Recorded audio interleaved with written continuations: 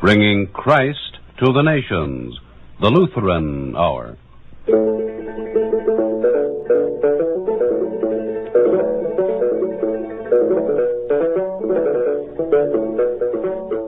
His Imperial Majesty Haile Selassie I is the 225th reigning monarch of Ethiopia, a descendant of the line which is said to have had its origins in the union of King Solomon of Israel and the Queen of Sheba, celebrated in Ethiopian folklore and preserved in the imperial coat of arms.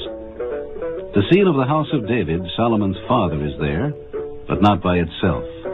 The cross of Christ, combined with David's emblem, points back to the time when Christianity came to Ethiopia in the 4th century A.D., and to the force which Ethiopia's Coptic Christian tradition has exerted to bind her people together and to shape her culture. Music like that of the krar, which you hear in the background, a 4-stringed instrument plucked with the fingers, remains in use to this day, and the countryside is dotted with churches centuries old, many of them carved out of solid rock. It is to Ethiopia itself and to this Christian tradition that we want to introduce you today as the Lutheran Laymen's League presents a special program on the celebration of Christmas in Ethiopia, featuring an interview with His Imperial Majesty Haile Selassie I, Emperor of Ethiopia.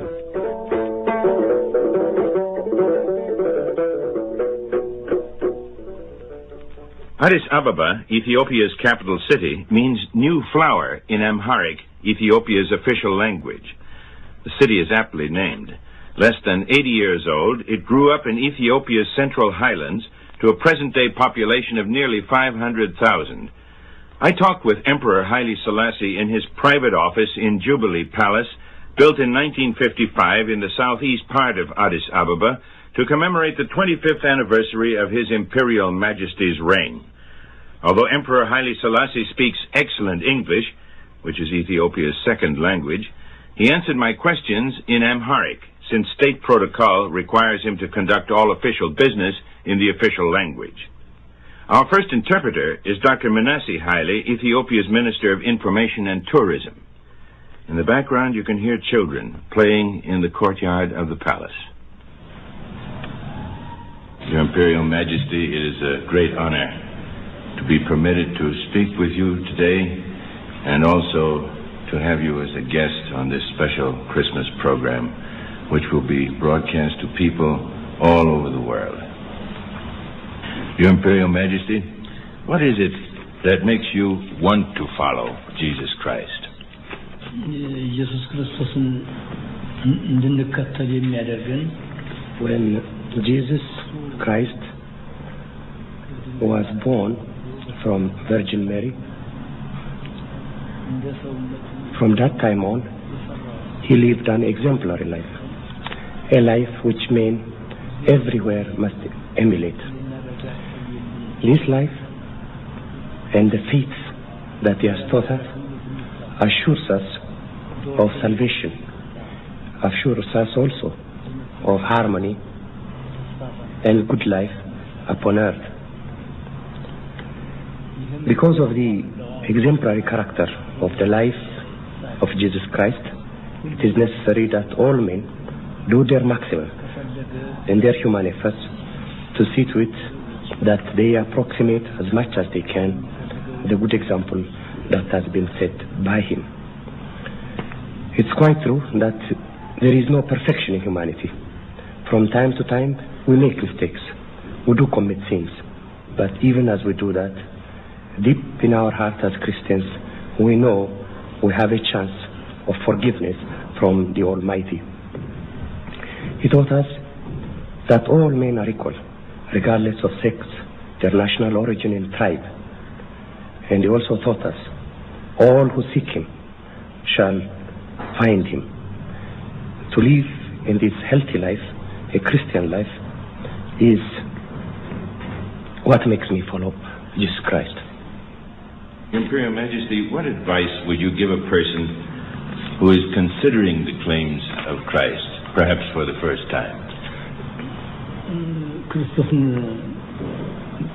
እንዲከተሉ ለማንም I would tell a person that's considering the claim of Christ for the first time that it is necessary to have faith in the Almighty, that it's necessary to have love, and that it's necessary to conduct oneself in a manner that we have been taught to do in the Bible.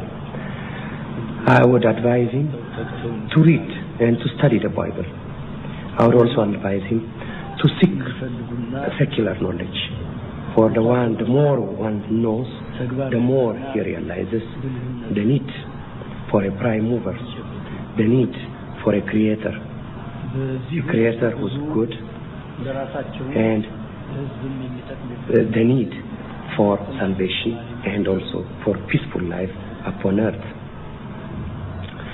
I'll also tell him to learn and to think for himself the ways he would serve the Lord. In these thoughts and in this undertaking of his, he will inevitably find the way of serving his fellow men. For his faith would then be manifested by his conduct. If Christians behave in this way, if we dedicate ourselves to this fundamental task, then we will have a peaceful world and will be assured of not transgressing against the will and the commandments of God. Your Imperial Majesty, are there any incidents in your life which stand in your memory as times when faith in Christ sustained you?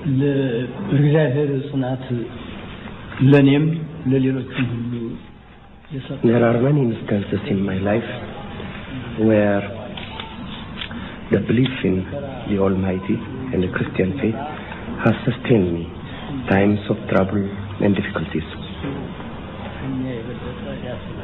No matter what may befall a human being, he can always succeed in overcoming it in time if he has the strength of faith and praise to God. For inevitably he comes to the assistance of those that believe in him and those that through their work live an exemplary life. This goes not only for Christians in my view, but for all men. I think God commiserates with those that find themselves in misfortune. In particular, when my country Ethiopia was invaded by alien forces several years ago, I was sustained in that period by my faith in God and in the abiding belief that justice, however it may take time, will ultimately prevail. If I did not have faith in the Almighty and in His righteousness, and that justice inevitably prevails, then I would have lost hope, and that thus the interest of my country would have been ignored. Because I attempted to maintain my faith in Him, and because all Ethiopians maintained their faith in the ultimate goodness of the world and in the grand design that the Almighty has for all men in the world, we were able to victoriously re-enter our country and rid ourselves of evil forces. If I did not have in my heart the love of God, I don't think I would have acted in a manner that I did. The love of God brings a sense of religiousness in human being. It gives him comfort for the future and assurance that right causes will ultimately prevail.